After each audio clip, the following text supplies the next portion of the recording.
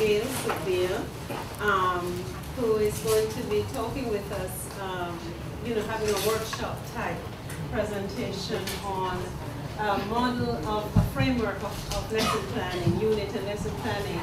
I've asked that you, it's not really, I don't even see it as a pilot because I've been using this particular unit and lesson plan or framework for the longest while. It's just that I haven't taught the 300 level course for the past 3 or 4 semesters. So that's the only reason why it was not in circulation more. But Dr. Sookdeo is going to spend some time with us doing that workshop on the backward design framework that I introduced to you.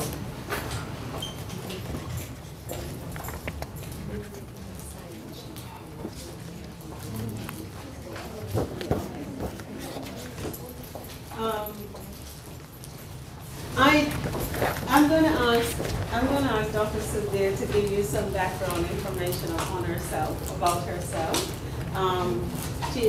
One thing I know is that I met her because we are both on the professional New York State Professional Standards Committee, and in a conversation I found out that we have some shared understanding and concern about some of the things that are happening in teacher education, because of the Professional Standards Board for New York State.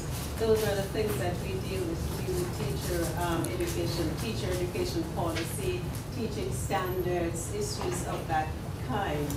And in my discussion with her recently, found out that she understood the backward design, and in fact, she runs workshops on behalf of the UFT. Is it UFT? Yes. Yes, on this particular framework. So I think that was last week. I asked her, I said, listen, could you come please and speak to the students about this framework, because I asked them to do it. The semester is going. In case they're in difficulties, this would be a great opportunity for us to give them some help or to bring some closure, hopefully, to whatever the concerns and questions are. So she willingly agreed to come at this in a quick time. So it didn't give us a lot of time really to do a lot of the usual technology stuff, except to try to videotape the lesson. We didn't get a chance to put a lot of the other pieces together. That we will have more time to do for the spring. But for this fall semester, it's just really getting the information to you as quickly as possible, because the semester is moving rather fast. I opened the invitation to the other faculty and classes in the department, and I'm happy that Professor Alice Scott, who teaches 340, for those of you you took 340 with doctorship, Professor Scott is teaching 314, and he's going to hopefully will be with us for quite a while. We look forward to that, and she has brought her 2 colleagues to share this experience with us. So thanks again, and I want to thank Professor Stecker for making this possible. She willingly said, sure, come in and do what you need to do what needs to be done for the students. So, it was just wonderful the way she just opened the class and allow us to come in to do this work. So I thank you very much. We have 2 other faculty members here, Dr. Kelleher, 3 actually, Dr. Kelleher. Most of you know Dr. Kelleher, right? Dr. Jane Kelleher, Dr. Linda Barron, Linda Michelle Barron, yeah, Dr. Linda Michelle Barron, and Dr. Sheenbag from Instructional Technology. If you have not met her yet, I hope you'll get to meet her soon. Or you say, I'm out of here, right? You say, I'm out of here. Well, you meet her more professors. And could you just introduce yourself, Ms. Jones? Jacqueline Jones. Jacqueline Jones. Sheila O'Neill. And Jacqueline Jones is educational consultant, and Sheila O'Neill is a professor at Adelphi University. They're just shy. Oh, okay. All right, so I'm going to turn things over to Dr. Sookdeo, and we have additional copies of the framework that I given to you, the lesson and unit plan framework. So I can leave it here? Yes. Yeah. Okay. Thank you. Get out of the way. Thank you. Good afternoon, everyone. My name is Dr. Gale Sookdeo, and I'll give you a little background.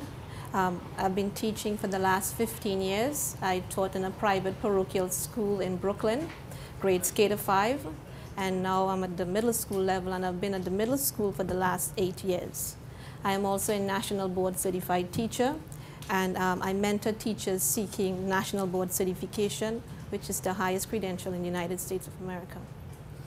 I'm also a member of the New York Geographic Alliance Board of Directors, and I'm the state coordinator for the National Geographic Bee in New York State. All right. What I'd like to distribute right now is just a copy of the agenda.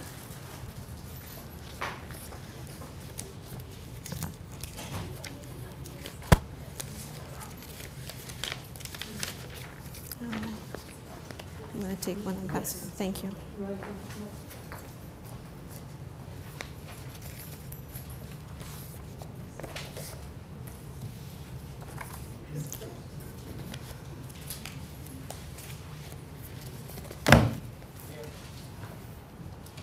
And you can take one each.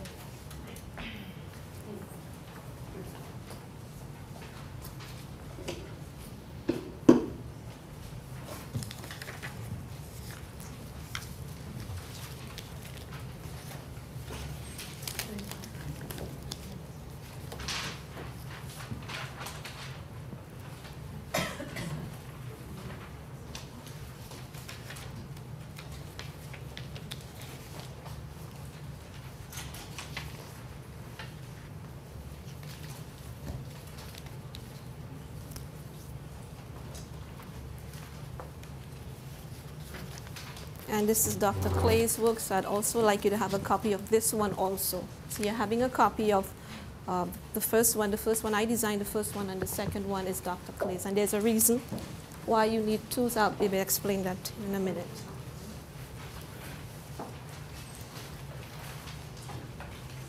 And I know the session ends at 5:30, okay? So I promise not to keep you too long.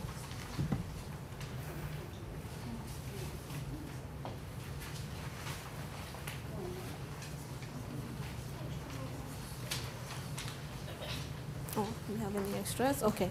All right, thank you. Is there anyone who does not have a copy of the agenda?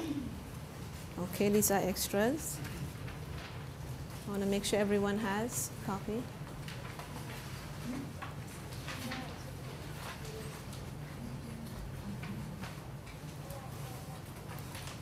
Okay. Is there anyone without a copy of Dr. Clay's copy or a copy of the 7th grade? Yeah. Just so that you know, I teach social studies at the 7th grade this year. I've been teaching 8th grade social studies for the last 7 years, in addition to mentoring teachers also at my school and also for the UFT. Thank you. Okay. Is there anyone without one of these copies? Okay, great. Okay. All right. What I did, ladies and gentlemen, on mine, I integrated UBD and DI. And I'd like to begin by just asking, what do you know about UBD? And as you give me your responses, I'll put it up on the board. And there's a reason why, so I'll put it here. UBD, Understanding by Design. And I'd like, you to just tell me what you know about UBD. Anyone? Anything? Maybe you've heard something and you're not too sure about it. It's okay. You can share, and I'll put it up here. And afterwards, we'll come back and we'll see, if you were right on it. Okay. Anyone? Anything about UBD? Is that backward design? Backward design. Okay.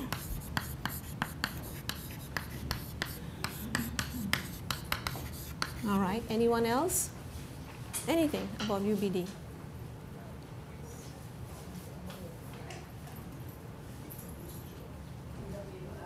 I'm sorry? You do a pre-assessment? You do a pre-assessment, so okay, pre-assessment.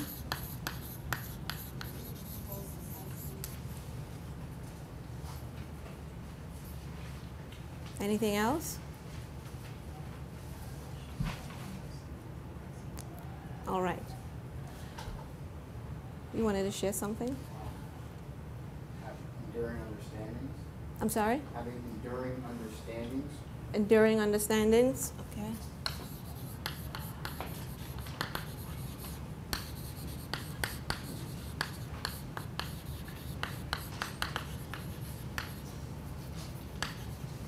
Anything else? Okay.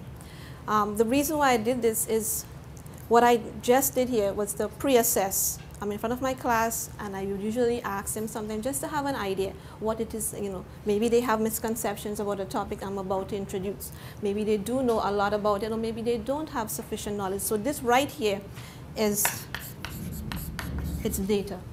It's data on my students, what they know, what they don't know. Maybe there's a misconception in there right there.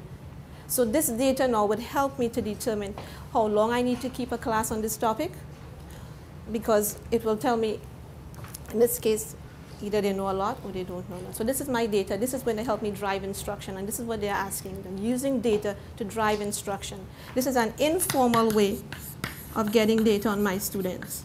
From here now, I'll determine if I can keep them 2 weeks or maybe 4 weeks, or maybe tailor some of the plans I've already had in my mind for teaching this. All right? The one thing that we need to remember is UBD and DI, it goes together with differentiating instruction. So I'll just put DI here in the middle. All right? Tell me now, do you know anything about DI? Or maybe you've heard a phrase, or maybe you've heard a word about DI and you'd like to share that with me. Anyone? I'm still gathering data on my students. DI. I know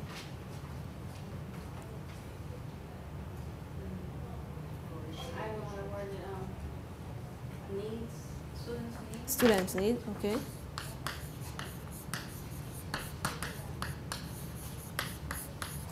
Anything else? Is that how you differentiate instruction? Differentiating instruction, yeah, DI. Anyone? Learning style. Learning styles, good.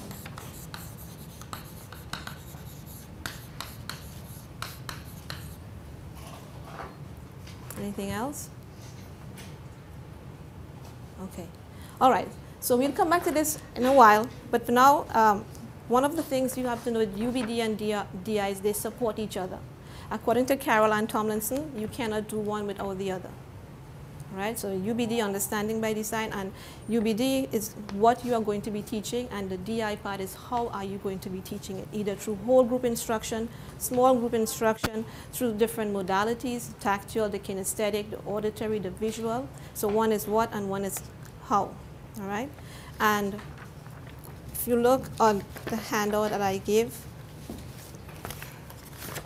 what I decided to share this afternoon is I'm teaching right now 7th grade social studies, so I did an example of what I'm doing in the classroom.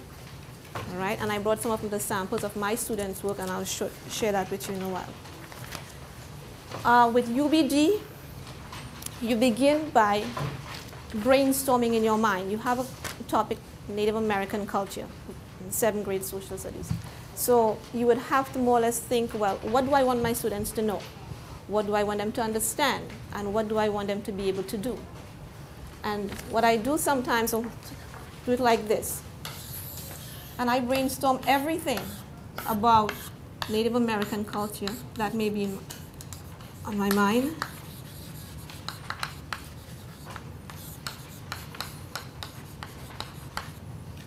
And as I'm doing this, I'm putting everything out on the side. Okay, I'm putting different tribes and so on. So I'm just pretending, in the interest of time, I have all these ideas here. All right, I have everything that I'm thinking about on Native American culture out there on a graphic organizer. And when I'm done now, then I'll take them and I'll have sections. Students will know what I want them to understand and what I want them to be able to do. And I'll take from here and I'll put it across here, another graphic organizer. Because this is how I do it, and this is what helps me to get to where I want to go. All right? So I'm taking from here, this is the first phase, all right? And I'm putting it here, know, understand, and be able to do. And if you watch at the back, this is right here, page 4. You see there? The very set. So I'm brainstorming, and from the brainstorming, I'm putting it there.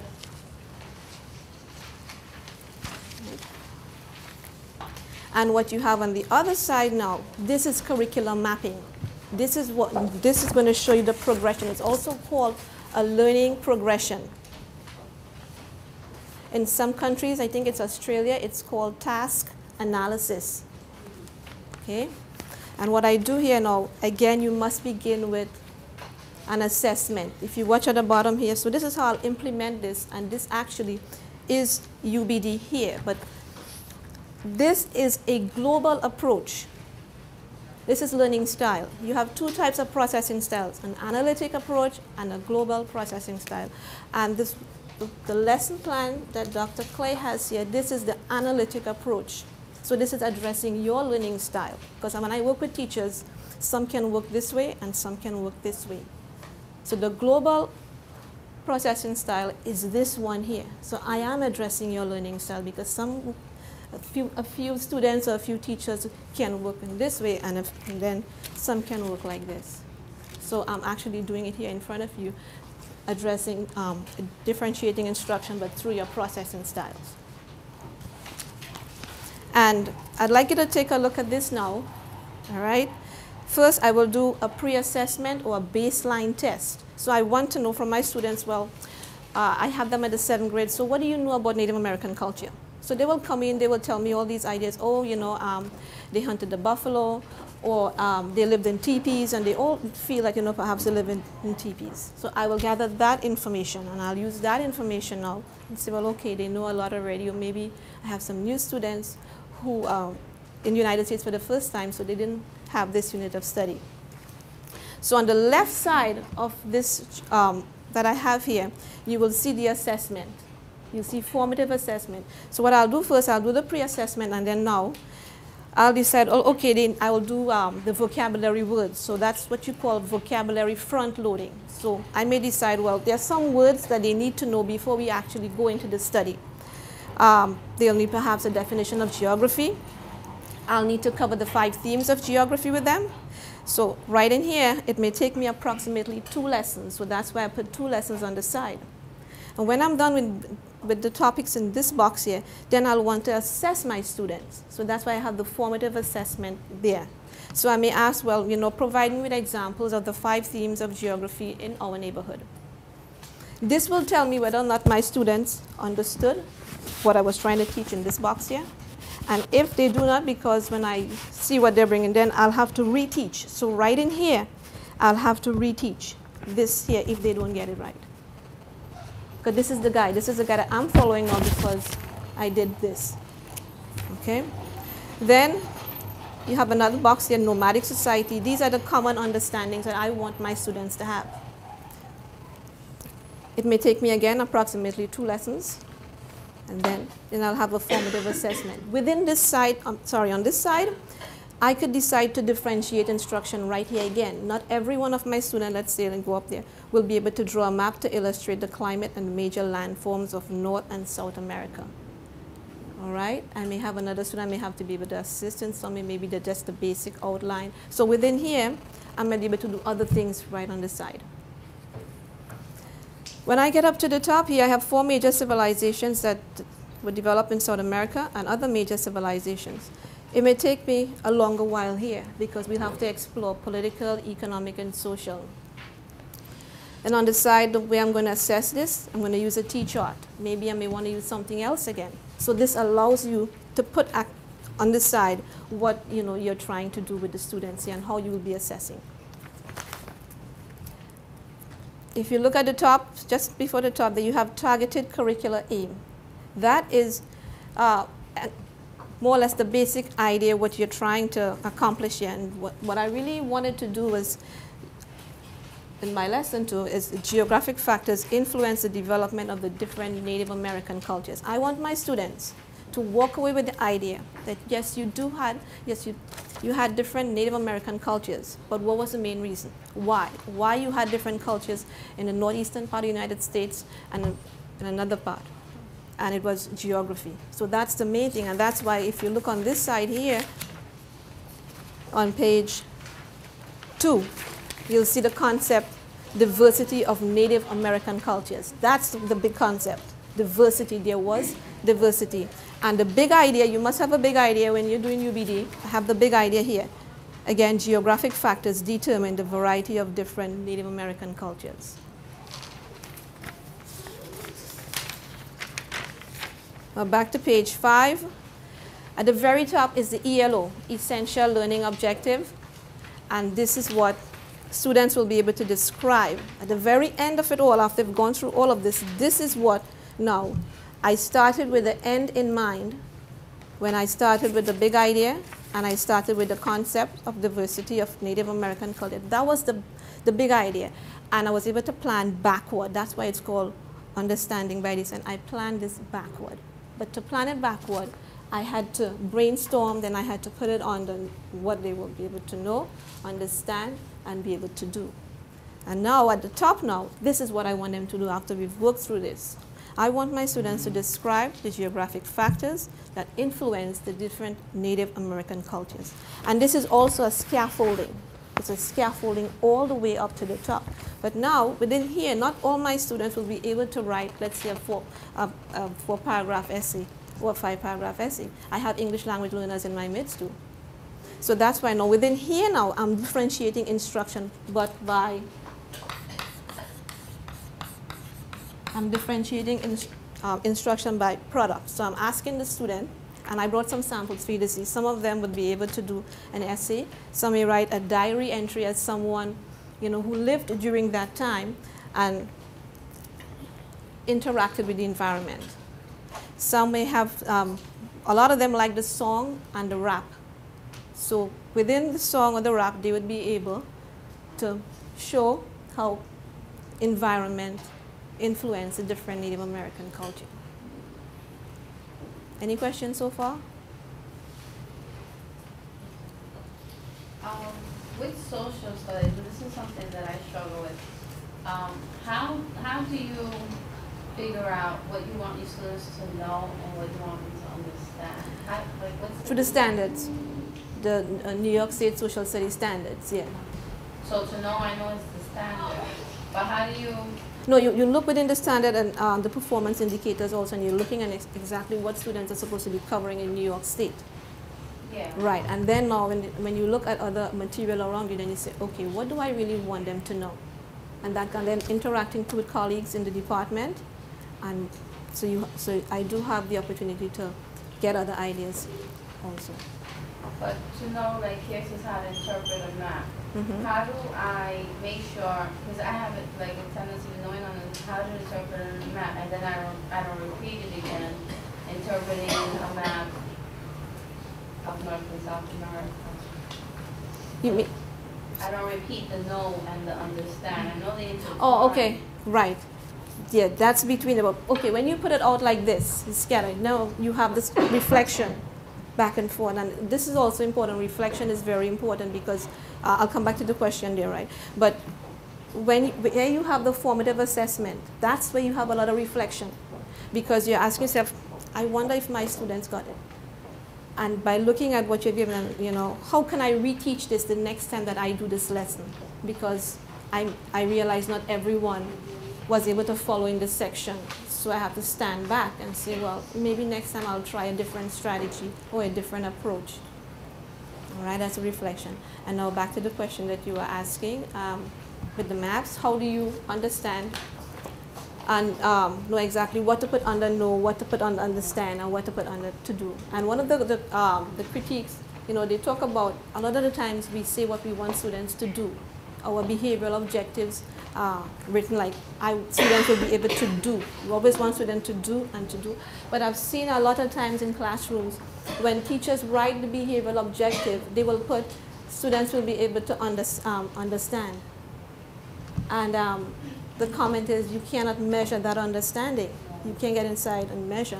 But this is where you have the mix-up. So this is, you want them to be able to do something, but you have the understanding at the back when you plan this. This is at the end of the lesson or end of couple sessions, they walk away with this understanding. And this can get confusing at times, like what you're addressing. So sometimes what happens, you can talk with a colleague, and then somebody who has a little more experience, in the department often will be able to assist. And then sometimes what happens is the more you look at it, you're like, no, I want them to know this, right? I want them to know that you had different geographic areas, so that when they get a map, they can say, okay, this is a map of the United States. This section here is the northeastern section. This here is the southern area. That knowing of it. Yeah. So this is. Can I say something here? The understanding, even as it is laid out here, is a content knowledge. Okay. That when you read your text, or when you read your text, or when you read an article, the understanding are those kind of key ideas that you want the student to come away from the lesson with. When I'm teaching my classes, the textbook has how many, 20 pages per chapter, but I want my students to come away with 5 key points about an area of development, cognitive development. And that's where the understanding, the content knowledge, that comes from my research, that comes from my understanding of the standards, I think that's what you're saying, speaking with your colleague, but that will come from my own research. That might be over and above the textbook. It will come from my discussion with colleagues. It will come from what I got from attending conferences. But more so the standards. If you understand New York State standards around whatever subject here, that tells me what the understandings I should have students develop as content knowledge. Is that? Yes, yes. Any other questions? Okay. Now, I want to also point out that in doing something like this, it is itself differentiating instruction. This is what you call high prep. High prep differentiating of instruction, a curriculum compacting. This is an example of something called, let me just erase the board here. Curriculum compacting, and this is one aspect of differentiating instruction. Because you're taking the content area and you're determining what you want them to know, and you're compacting it down into this map. So this is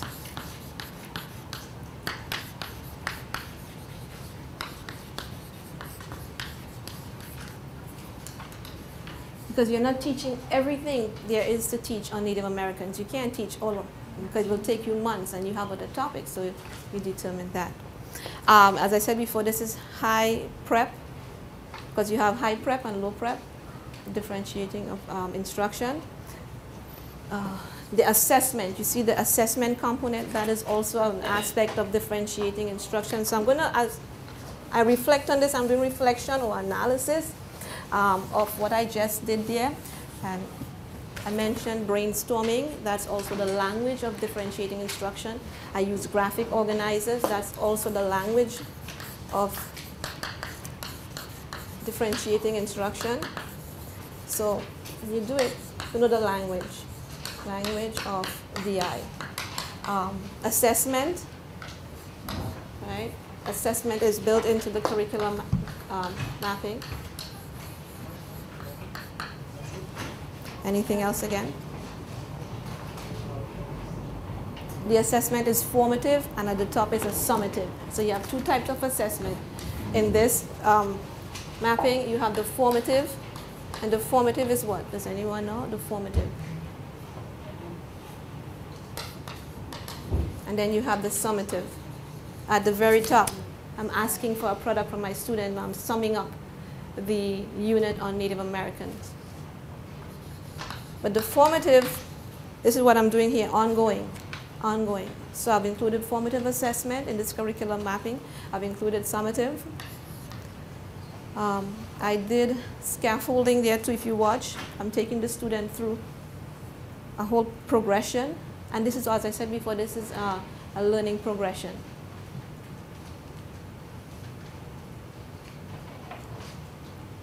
Any other questions so far? Can you All put that word learning progression? learning progression. Okay, As a like- learning progression. And if you this comes from Papa. He talks about learning progression. So that's, to me, this is a third component when I'm doing this, in that I have UBD as one component. I have DI in this, and I have a learning progression, an LP. And as I said before, in Australia, it's called a task analysis. The same learning progression is called a task analysis. And in another resource, it's called can't remember the first word, but it's something map. So you could very well see it somewhere else as something map. You could see it as a task analysis. Yes. Also, within this, if you look at it, you'll see Bloom's taxonomy is also embedded in this. Bloom's taxonomy. So Bloom's taxonomy is also part of the language of differentiating instruction. So I'll put it right here.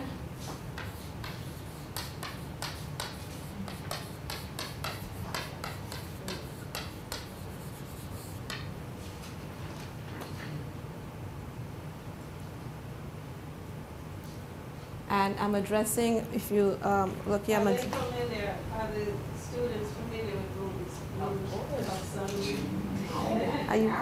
are you familiar with Bloom's taxonomy? I better be. And in here also is modality. I'm addressing modalities, different modalities. And if you look up here, you would see cartoon, that's for the visual learners, all right? Also the song or the rap, the poem, the diary entry, the acrostic. So the students who, sorry, yes. No, I was just wondering, are you connecting that with Gardner's multiple intelligence? Yes, and also learning, so yes. Because when you say visual. Right. Can I ask you something with the KUD? Yes. When you mentioned Bloom's taxonomy, I was wondering, when you say no, are you talking about no in the sense of Bloom's taxonomy, or in terms of, I was thinking information processing, in terms of they get the basic concept and terms.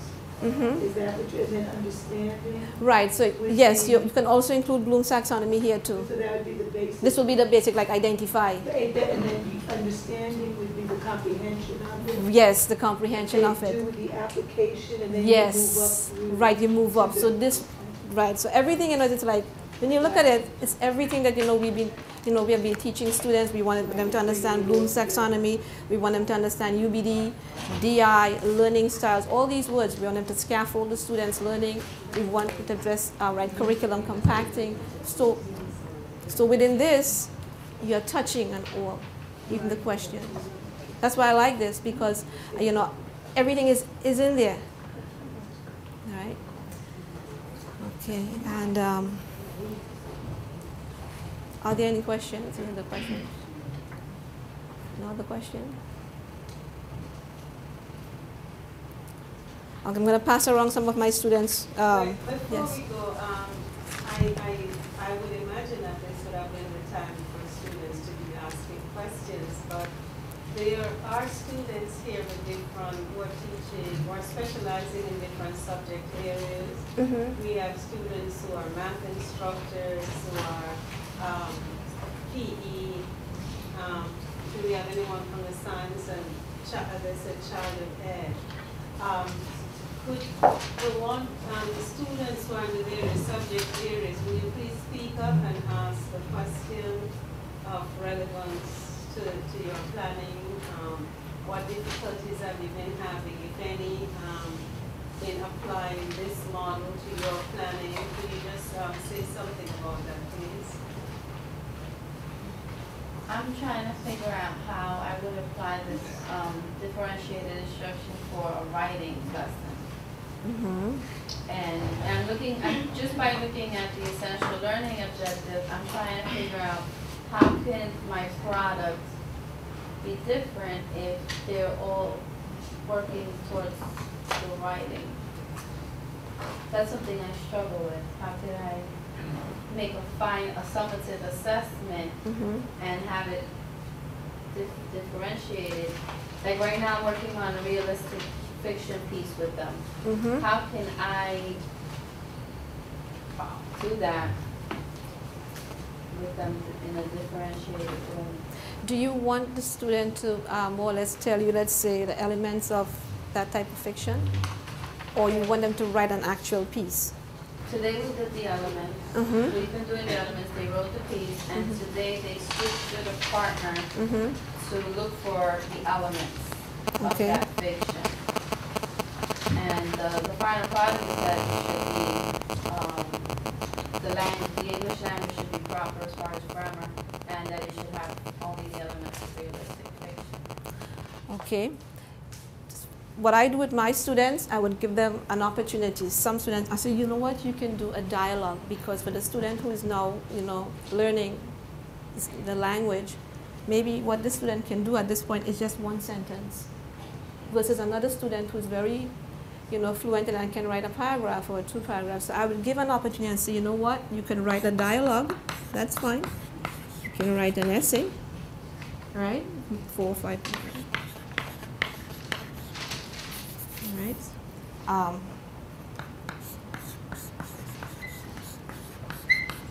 So for my student who's now learning, he or she feels comfortable because I'm going to accept this, because I'm now in a dialogue between 2 characters, so you would have to get one character's name and another character's name.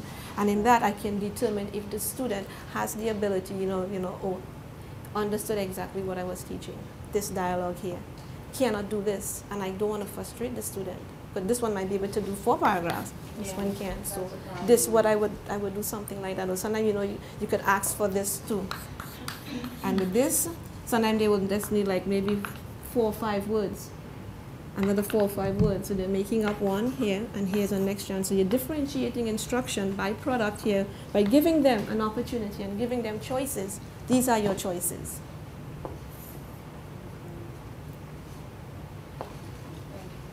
Yes, curriculum compacting, is that student directed? Whereas, the curriculum is teacher directed. But the curriculum compacting, where the student sort of surpasses the regular curriculum and goes above, so where they take the responsibility, which the teacher would give them just a little edge on it, but with the students really taking that responsibility and compacting the normal curriculum, what they're supposed to get, let's say in 4th grade, and then going beyond that. Is that what curriculum compacting is? This is the planning. Actually, let's say you are the teacher making that conscious decision. I want my students to be able, so you have all the information out there, but you're not going to be teaching every single thing. The basic idea, like in this case, the environment determined it. So to me, that was the main idea. So I put everything else to the side, but whilst I'm doing this, I'm pulling in other things, like they need to know the math, they need to know math skills. So this is for the teacher to actually do. But afterwards, the teacher could have extra activities on the side. Let's say if you are more advanced in my class versus another student, I may have now activities like the enrichment or a little folder on the side, and you can take material from there and you're working on that whilst others are coming along. Yes, because Dr. Ranzuli has a piece in his whole program with curriculum compacting.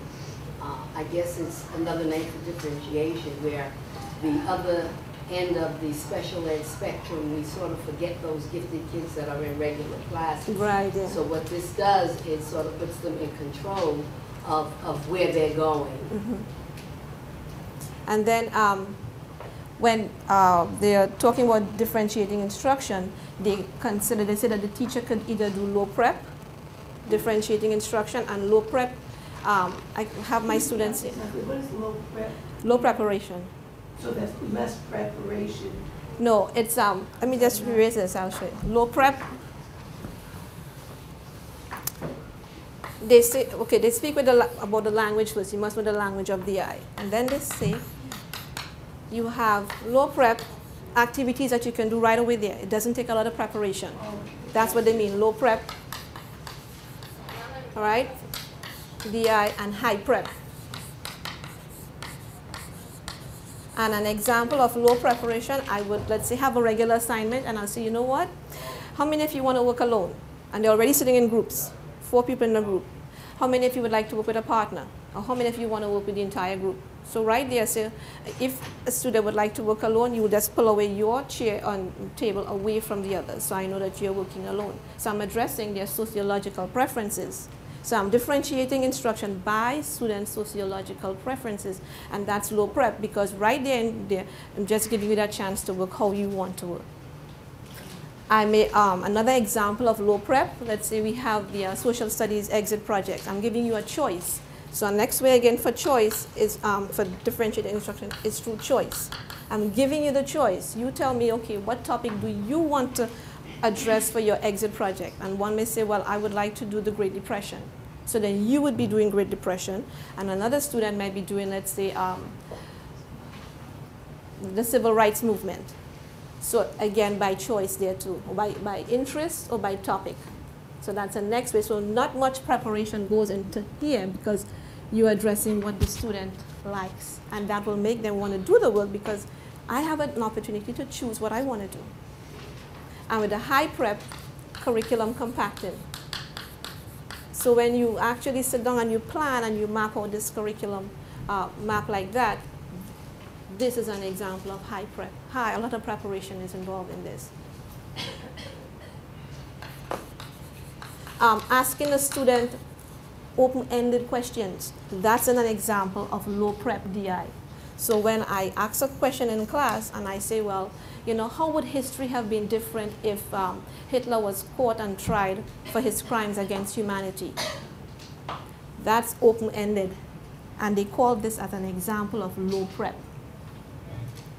Yes? I often encourage new teachers when they're beginning to differentiate to start with low prep activities, because they're less time consuming. Yes. So you start with your low prep first, and then slowly, Slowly. as an educator, Yes. move up to your more high prep Yes. activities. And even in the classroom, let's say when the students walk in and you know you're given like 45 minutes to teach a class,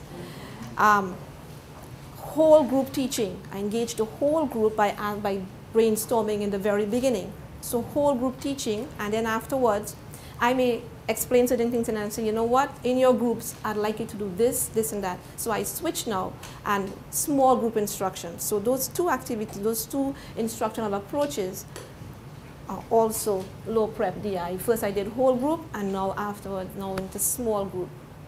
So that is also considered low prep. And you're doing it right there. As I tell many of the teachers, most of these things you are already doing it. And you let the names, you know, confuse you or frighten you. And when I break it down like this and I say a simple thing like brainstorming with students, that is an example right there. You're gathering data and you're using that data to drive instruction. But it's just an informal way of getting data. And that's the buzzword. We need to use data to drive instruction. I just did it right there, and in like 5 minutes I could say, oh, they have a lot of, you know, misconceptions about this, so then I'll focus in this area. And that's assessment again. The word is called assessment. And I'm pre-assessing, and they call it a baseline test. And it's still part of, you know, the whole DI spectrum. And I'm sorry, with the lesson plan format, where it says essential questions, when you talk about higher order open-ended questions, is that what we're talking about when we talk about essential questions, or is that just part of what essential questions might be in the structure of backward design? No, she's talking about the one that I gave to the group. The essential questions as a part of the backward design. Yes, part of the backward design. You want to talk about the questions, what's meant by essential questions in backward design? Essential questions, or are you talking about the ELO also, the essential learning objective? Because that's where you want to go at the very top, the main objective. No, I'm talking about the format that you have. I was looking at that format that I gave. And in backward design, they talk about essential questions. I'm asking if you could, you're asking if you could talk about what that is. Okay, this is also this here too. Yeah. This is what I want them to know, what I want them to understand, and what I'm going to do. So this ties into that. But it's framing it in a question for what is it that I want? What are the questions I'm going to ask students to get to those things? Right. Yes. What are the questions I'm going to ask students to get to what I want them to know? Right. What I want them to understand, what I want them to do. Is when I was doing teacher training, we always had to come up, they didn't call it essential questions then, but we always had to show our college supervisors what questions we intended to ask during a lesson. That's essentially what it is. Preparing yourself, thinking through. Right. Now we know more about questioning. Now we know that there are different levels of questioning. And certainly using the KUD should give us a sense of the kinds of questions that the various levels of questions that we can ask. Right. Yeah. And you can ask it too along the line of Bloom's taxonomy too. Right.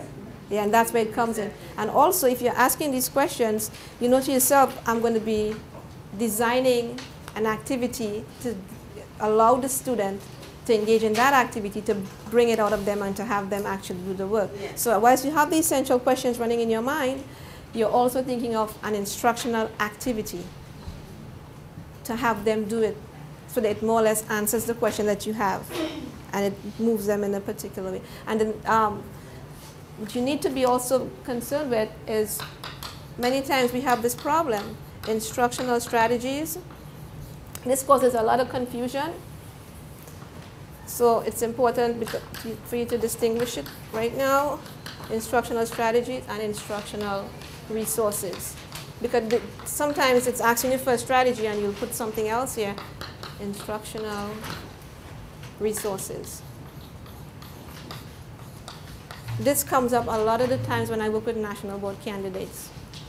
They ask you on the national board, you know, what instructional strategies did you use? And as you finish with that question, what instructional resources did you use? Could someone give me an example of an instructional strategy?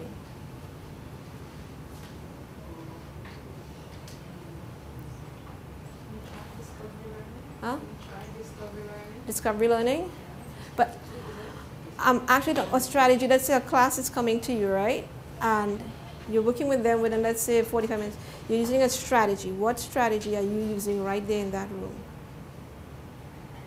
to teach a lesson?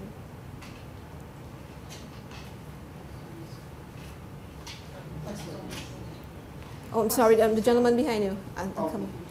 Okay, go ahead. Questioning, very good. An instructional strategy. I'll ask a question.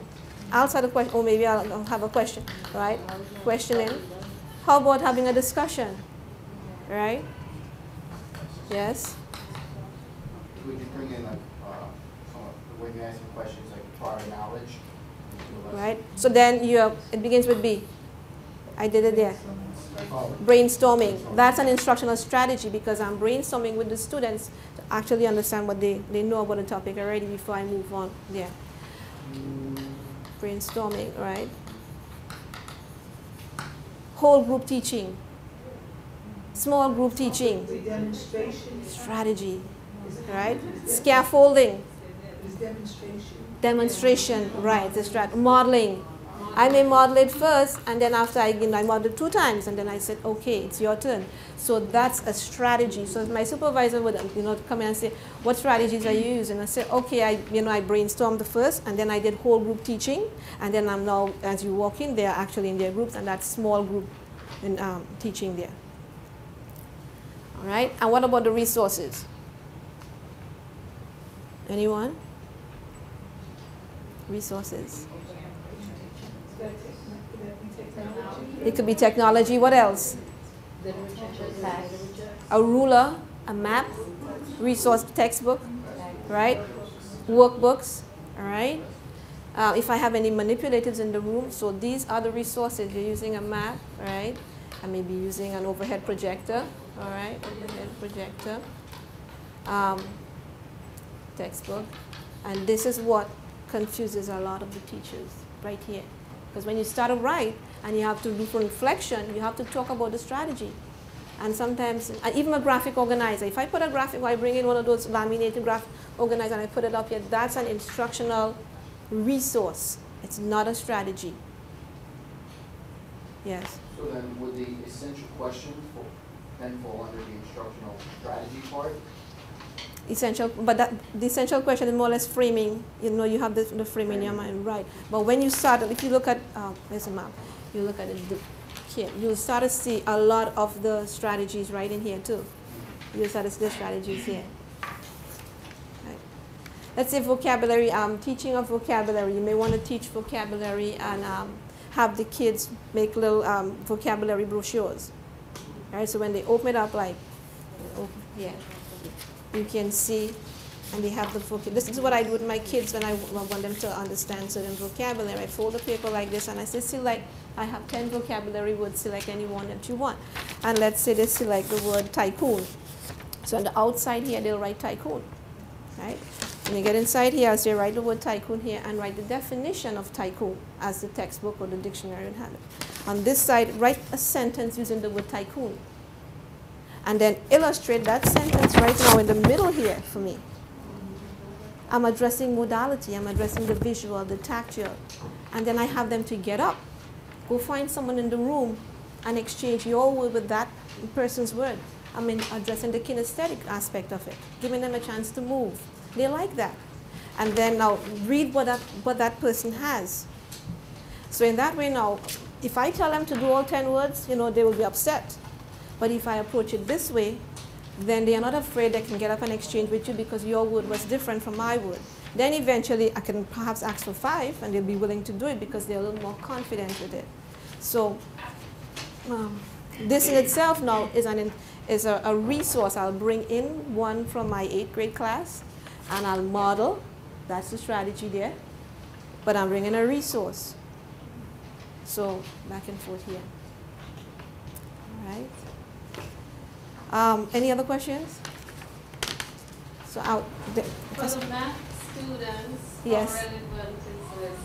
Are you seeing any relevance to your planning and what you've been doing?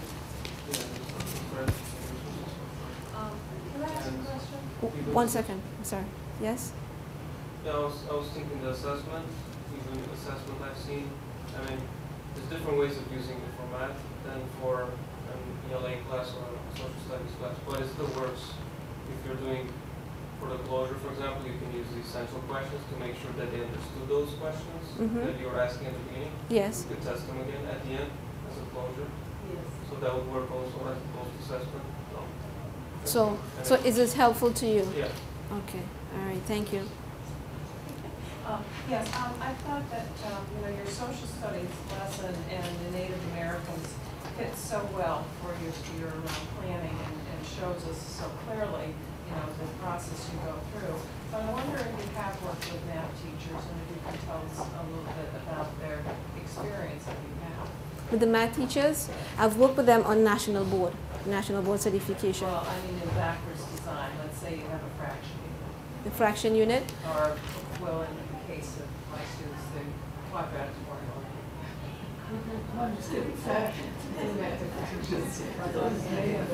With fractions you want, right? So then we'd have to brainstorm, yeah, right, what you want them to know again and understand and be able to do, and then put out all those ideas on math under the fraction, and then sit with other colleagues, and this is good for like a department.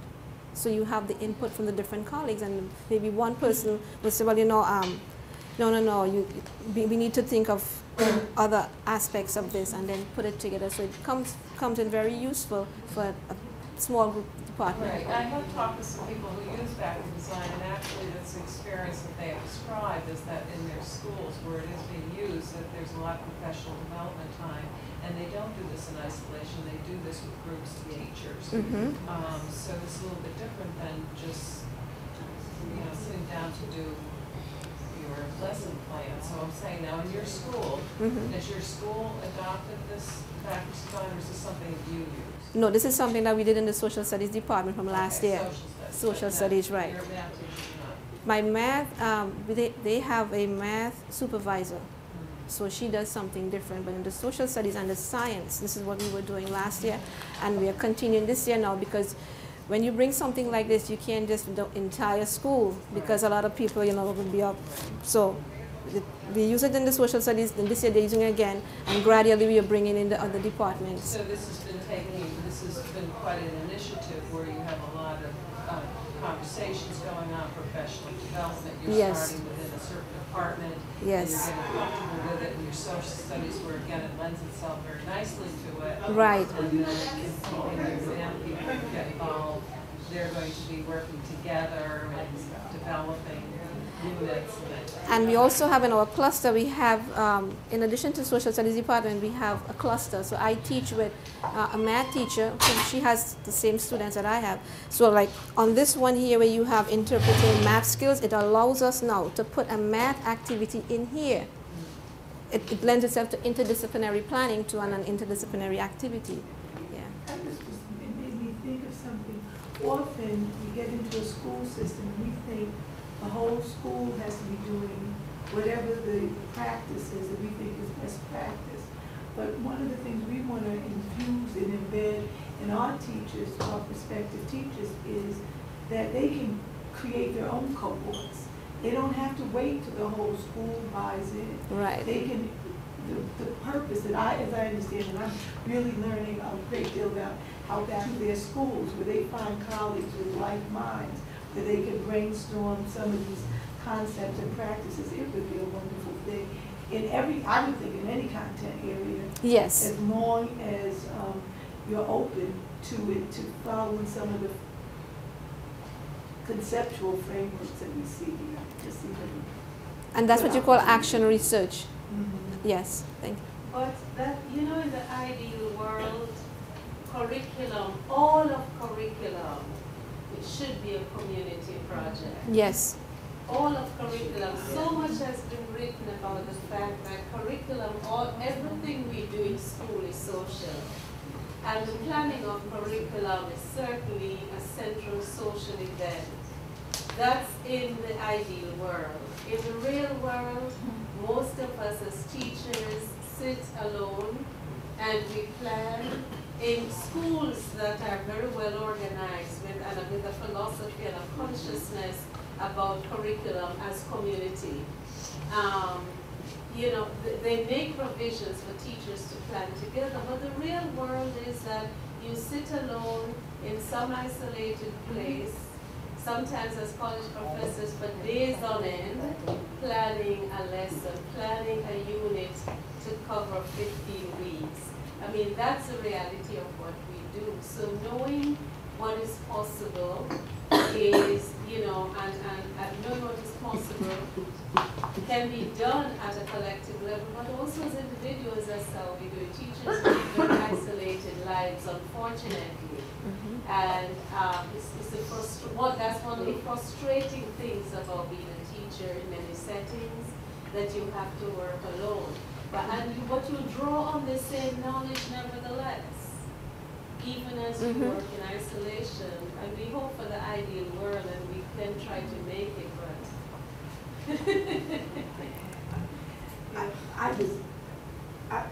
I'll tell you, math was, it was funny because math was an area of concern for me when I started teaching. I was teaching second grade, it was a problem, then it became fifth grade. And I would collaborate with, every morning I'd come in a half an hour early to meet with the math cluster. That was what you can do as an individual. And I think, you know, we don't have to accept the fact that you know, must work alone. You find people you trust, that you find some kind of common link with, that you support each other, and it really does make a difference. And I'm not just talking about this design, but in everything we do, it helps you to move further. I think Alice got the reason she brought two of her colleagues is because they believe in, this isn't a systematic thing necessarily that the school does, but you know, when you think in a way that says we must embrace each other and help each other to learn, to have a learning enriched school. And this is important because the buzzword is action research.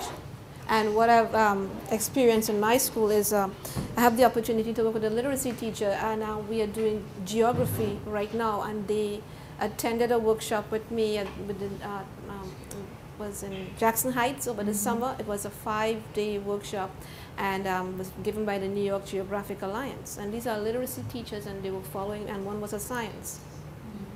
And in our building, they keep coming to me and talking about geography and they're planning, and in the textbooks that they're, and the books that they're using, they're talking about how can I connect this with geography.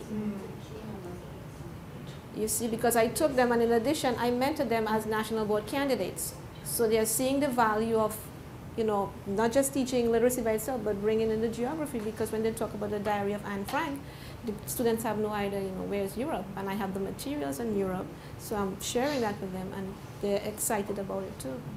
And I keep telling them, I say, write it up. It's an action research. You'll be able to reflect on this and see how you've impacted student learning and perhaps the ways you have measured student outcome. So that's what they're doing right now. But that's just some, and eventually the other literacy teachers are like, what's going on in your room? What are you doing? I'm coming and I'm seeing students are excited. So one is talking to the other, and that's what's happening. Any other questions? Okay, I'm just going to share some of my students' work here with you, and they were working on this up to last week and this week too, so we could pass some on this side here. You could look at it back with the ELO at the top. I gave them choices, and you'll see what they did, so we could pass around, take a quick look. It's based on the same learning progression.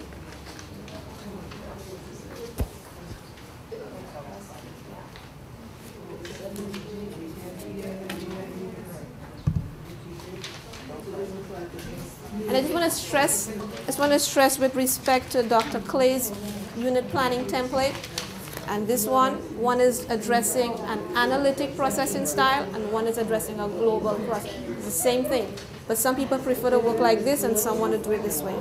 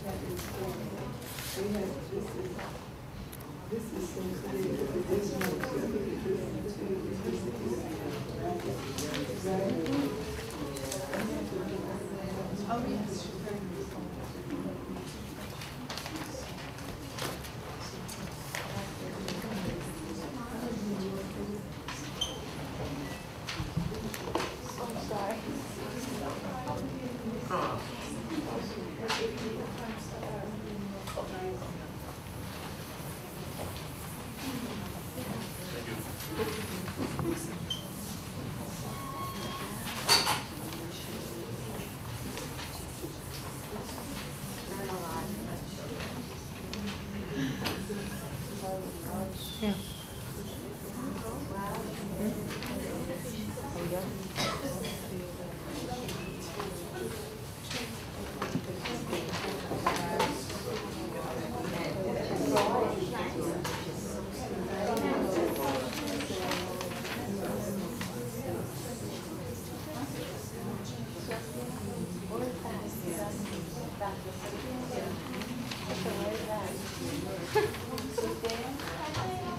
Yes.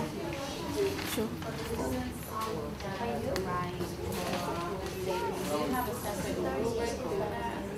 No, the same rubric, but I'm asking for make sure you include at least 5 facts if you're writing a poem about Native American. And if you're doing an essay, make sure you have at least 5 facts. So I'm looking across in terms of content there. You have the 5 facts. Or if you're doing a drawing, make sure you have 5 of, those things that I can see and check it off. You show me 5 ways that the environment impacted their learning.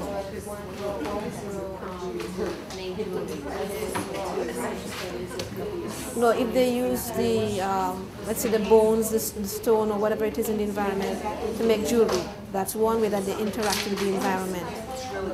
Okay, maybe now they use how would you evaluate your students doing different things around the lesson?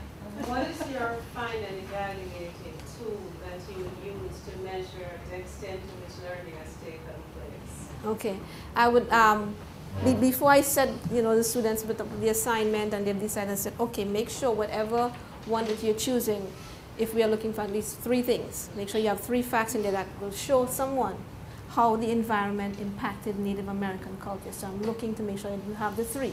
If you do have the 3, now I'm looking to see, besides that now, in terms of like grammar, spelling, and punctuation. So one part of the rubric would have for the content, and in the content I'm looking for maybe 3, or if I decide it's 4 things here that definitely shows strong that this impacted.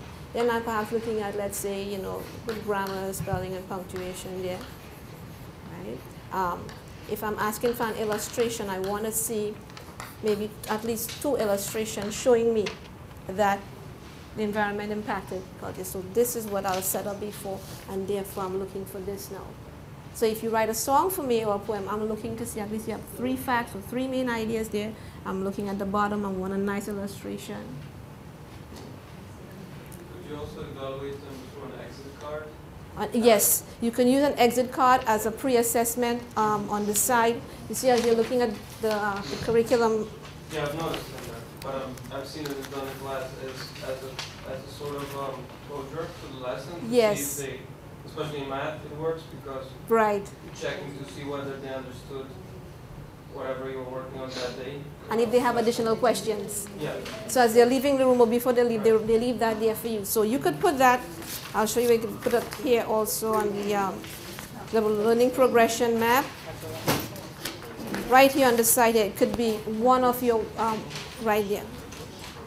Or you can give them a choice to either you have a question to ask me still, or something that, right there. To write on, to write. They write it on the card. The little cards, yes. And then you can grade it or, you know, right. to see if they understood. And that's a great tool for yes. But put it on the side here for them to, because, yeah. Any other questions? Yes? The end product, let's talk about the end product of whatever the lesson is or the unit, whatever. You say that students have choices. How do you handle students that consistently would take the easy choice? They're going to do the drawing. They're going to do whatever is easiest and say, here's my product. Well, how do you get them to go deeper into the content and actually come up with a product that shows some understanding rather than surface understanding? Okay. I would ask, you know, before you actually get into it, bring it, and I want to see what you will be doing. And if I see that, you know, you have something else, I know what you'll do. You do something easy, I want you to go beyond. I want you to include 2 more or 3 more. So in that way, I'm encouraging them, because you're right. If you just give them a choice like that, what they'll do, someone will do the easiest one there too. So before you actually would bring me your project or bring me the assignment that you plan on doing, I want to see it for myself. And from working with them, I know they're capable or they're not capable. So I actually encourage them to say, no, this will not be sufficient, but give me maybe 2 more, you know, of something, or this one will be easy, will be better for you, because if you bring me something and I look at it and say, you didn't touch on this area enough, so add some more details here. And then I'm also looking at it whilst they're working on it too. Because there's a world of difference between doing an illustration or a rap and actually going through becoming a character in that particular time frame, and then writing a diary as if you lived within that time frame, impacting on whatever your objective is or your greater understanding. So there's a big, vast difference between those 2 kinds of products.